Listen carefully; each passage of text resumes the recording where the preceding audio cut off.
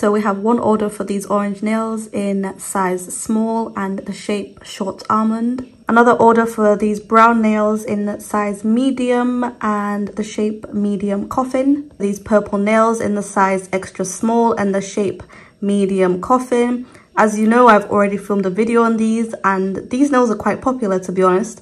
So yeah, I'm gonna make them again for another customer, and she wants a shine finish on everything and she has some custom size requests. And then from my website, we have an order for these brown nails and she wants them in a size medium, medium coffin shape and a shine finish on all of them. And also she had a custom size request and she has listed down her custom measurements from her thumb to her pinky.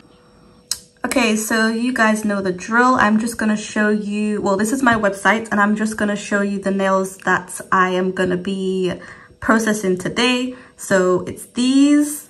I haven't filmed these because honestly, I don't have the time. An order for these, an order for these, and an order for these. And if you don't already know, I have filmed a whole video where I packaged and shipped these nails. So do check it out. Hey guys, welcome back to my channel. I know that was quite a direct and straight in intro, but yes, I'm jumping straight into it. But welcome if you're new here. I know I have got a bunch of new subscribers, so welcome guys. And of course, thank you to all my returning subscribers. So I'm measuring out my nails as I always do. So this is 10 millimeters. I use a soft tape measure just to get an accurate measurement. So now I'm going to prep the nails. I use a nail file. I'm going to file the nails and then I'm going to change the head of the nails and use a buffer. I find that with these nail tips, they kind of have a pointy end. So I do like to just smoothen out the tip of the nail with the nail file and just make it a bit more round, make it more almondy shaped.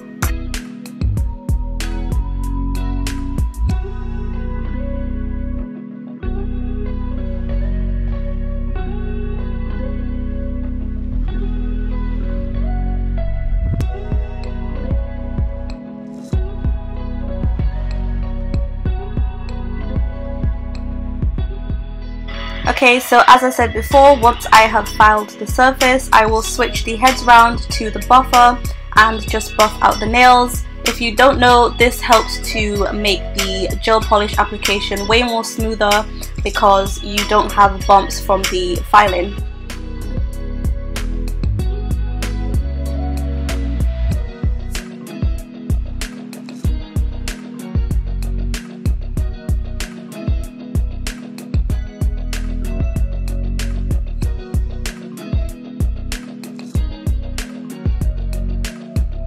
So once that's all nice and buffed, I take a fan brush and I dust off the excess powder, dust, whatever you want to call it. Yeah, I get rid of that. Now we can apply the base coat, and I always use the one from Beetles, but of course you can use whatever base coat you prefer.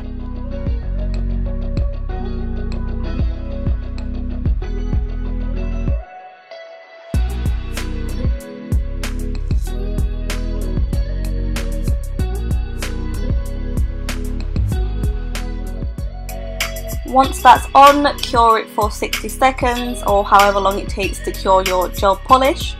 But yeah, moving on, I'm taking this very vibrant orange color. Like, I really love this color.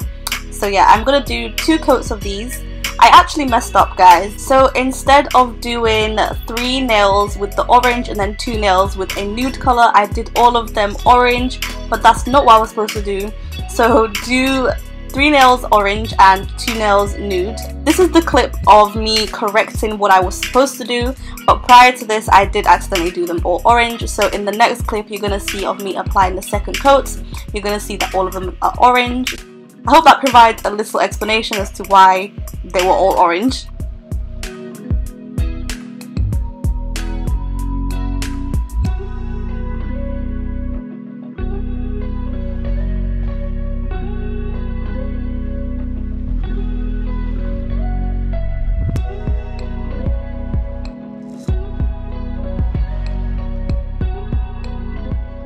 Okay, so these are the nails and how they are supposed to look like. So yeah, This is me applying the second coat of the orange, and as you can see they're all orange, but obviously they're not supposed to be all orange. That was a long-winded explanation that I'm sure nobody asked for, but yeah, if you were curious, that is my explanation.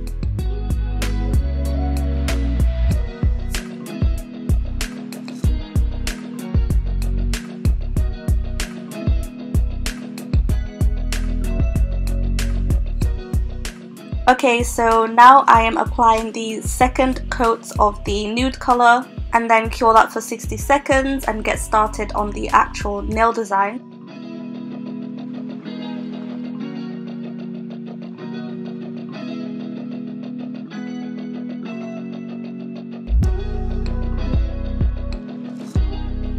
I'm going to be using 3 colours, a white, a red and I think it's like a yellowy orange colour. So yeah, it's very simple. I'm just doing wavy lines and for some reason I found this so satisfying.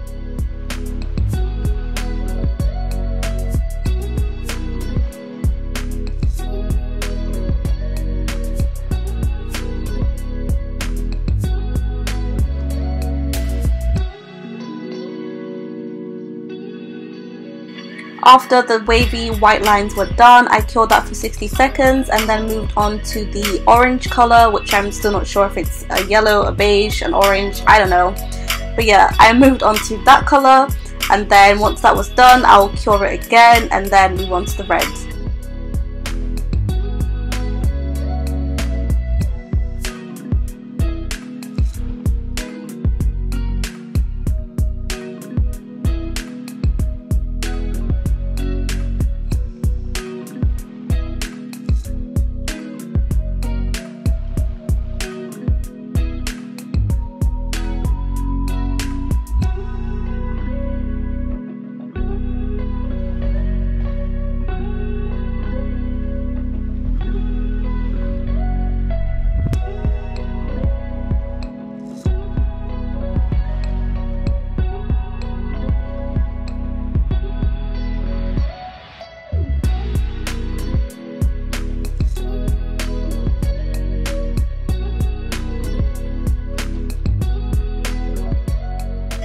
Okay, now our waves are waving, so I'm going to move on to a top coat and it's just a shine finish top coat. Once that's on, I will cure it for 60 seconds.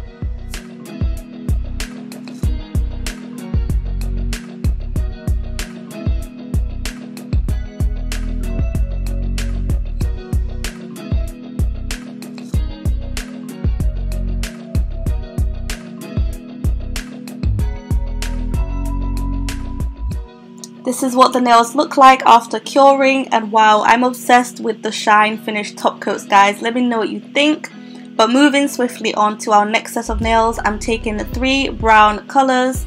I mean, they don't have to be brown, you could use any colours of your choice.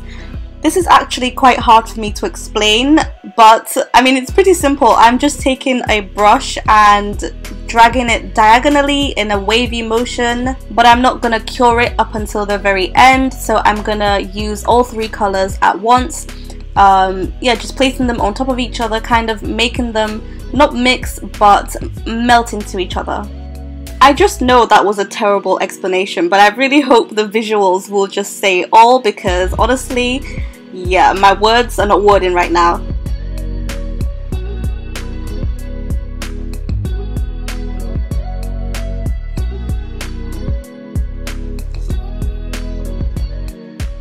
So like I said, I don't cure the nails at this point. I'm moving straight on to the other lighter brown shade and placing that on top of the other color, and yeah, trying to merge them together as much as possible without fully mixing them. And of course, wipe your brush so you don't double dip and mix your gel polish colors.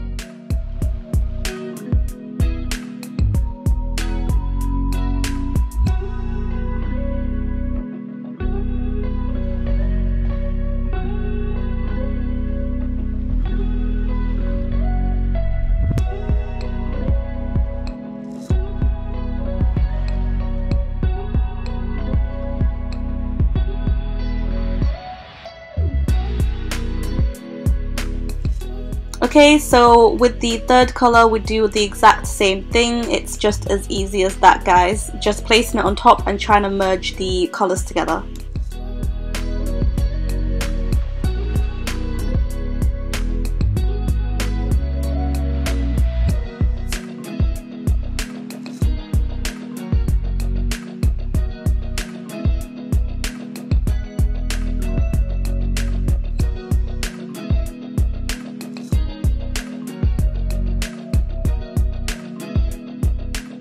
Once that's done, now we can cure the nails. Remember, I didn't cure them before, I'm only curing them at the end.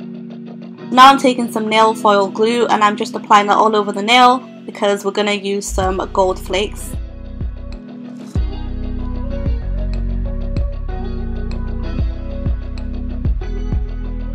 Once the foil glue is on, let that sit and completely dry, completely clear. So taking the flakes, I'm going to use some tweezers to help me place them on.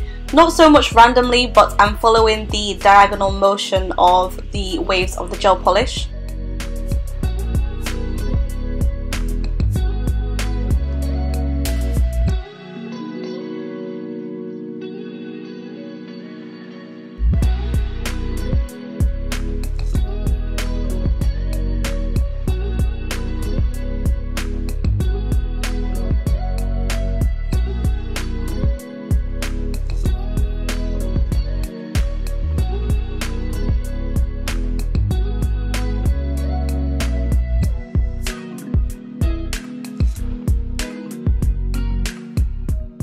Once the flakes are on, you can see just how much it transforms the whole nail. It just takes it to a different level.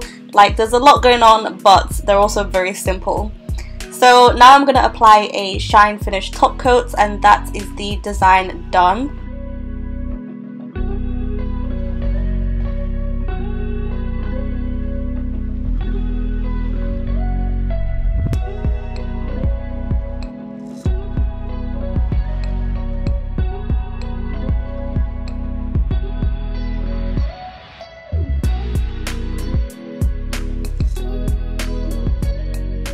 I cured those for 60 seconds as usual, and then once that's done, I'm just going to quickly go over these purple nails. Obviously you've already seen me do this before, so I didn't really record it, but this is the last bit of me applying the shine finish. And yeah, you get to see a different shape at least. This shape is medium coffin, and it's actually one of my favorites. Like, it's not too short and it's not too long. I really don't do well with long nails, although I really love them. But yeah, I love this medium coffin shape. This is what they looked like with a shine finish top coat all cured. Okay, moving on to the actual packaging. This might be the actual exciting part for you guys. Most of you guys know that I changed my packaging recently, and I just use cards and holographic Ziploc bags. If you don't know, I already have done a video all about my packaging that I'll link below, and that has all the details that you need to know about my packaging. But for now, we're moving straight on. I'm cutting up the double-sided tape and I'm going to place that on so I can start sticking on the nails. I actually accidentally cut these a bit too long, but you'll see in the end I managed to trim them down. So to stick on the nails, I just take them off of the stands and brush off the excess dust underneath and place them on as neatly as I possibly can. Here I'm also picking off the little straight bits on the edges. And I'm also going to use a nail file just to file off the excess bits of gel polish on the edges.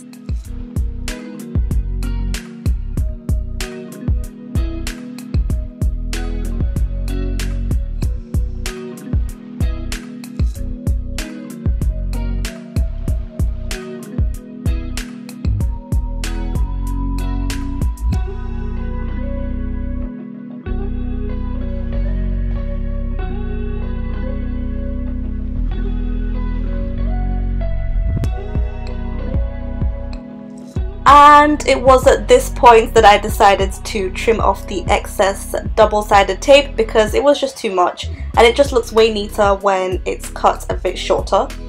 So yeah, I went ahead and did the rest of these sets, and I'm gonna package them up.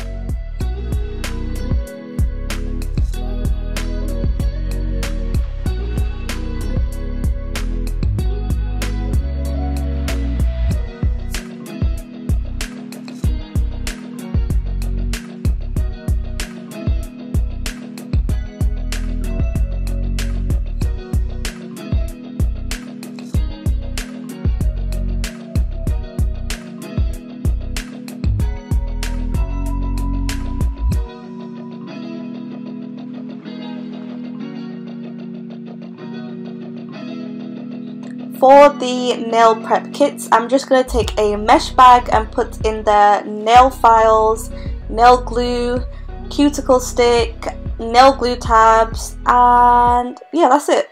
It's a pretty simple nail prep kit. I mean, you can add alcohol wipes as well, that's very helpful, but yeah, that's all I really include in my nail prep kit, and I place that into the Ziploc bags with the nails themselves. So for my address labels, I literally just handwrite the name and address on there and stick it on, and yeah, that's really it. It's nothing really complicated. Then I just put the nail packs inside the bubble mailers.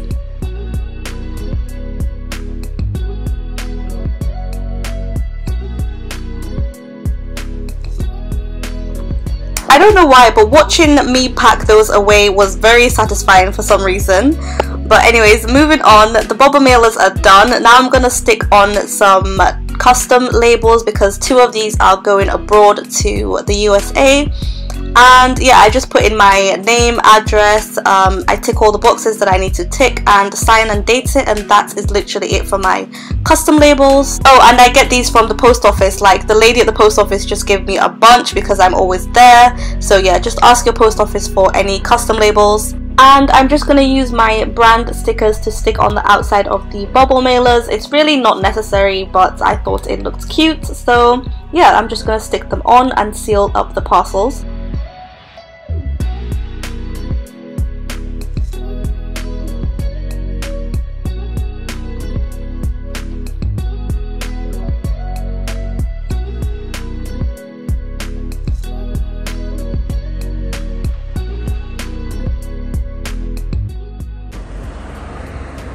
So I am now on my way to go post these, and the post office will stick on the labels and everything, and that is me all done.